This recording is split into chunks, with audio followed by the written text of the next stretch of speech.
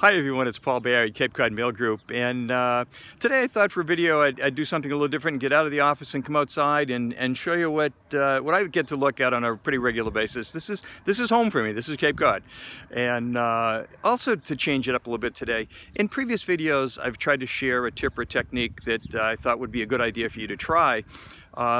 In this video, I'm going to challenge you to do something. Many of you who have a robust direct mail program now probably use some kind of testing to make that program as robust as it is. Others of you probably have tried testing in the past and for a variety of reasons haven't been consistent with it. And sadly, some others probably don't do testing at all. For those two last groups in particular, I challenge you to change that behavior. It's really difficult to sit around a table in a conference room and say, gee, what shall we do this time? Or, I just came back from a conference and I saw this case history at a presentation, I think we should do that. Or, hey, our vendor just came in the other day and he showed us a sample from XYZ school and we should be doing that. And while all of those are great opportunities to learn what others are doing, you need to really figure out if that's going to work well for you.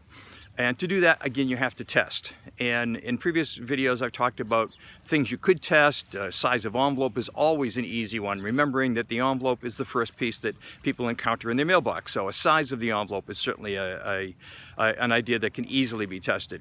But more importantly, another area you could test is your own ask arrays.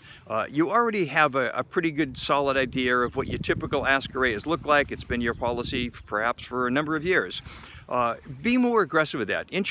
Try to do something a little different and be a little more aggressive and see if you can raise that average gift just by being more aggressive with your asks. And to do any of these things, you just need to take a portion of the file that you're mailing now, perhaps 5 to 10%, and try something a little different. So the only way I measure success in those cases is to see how many people make a gift. Now, if you're testing a gift array, did it actually have an impact on the average gift? Did they go up? But in many other cases, did we get a response at all? Especially in the case of side bunts or long lapse donors. Are we re-engaging them? Are they opening more? At this point, I'm not interested in how many dollars they gave you, just how many people opened and responded. So there are any number of ways you can test. I'm more than happy to chat one-on-one if you'd like to reach out to me, if you'd like to consider doing a test to give you some more one-on-one advice.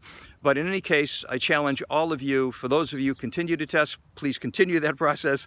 For those of you who have tried and perhaps not continued or not done at all, please make the commitment to yourselves, make the commitment to your institutions that you will test and find a better way to enhance your results.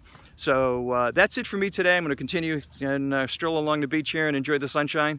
So until next time, I wish you a wave of results, and we'll talk soon. Thanks so much.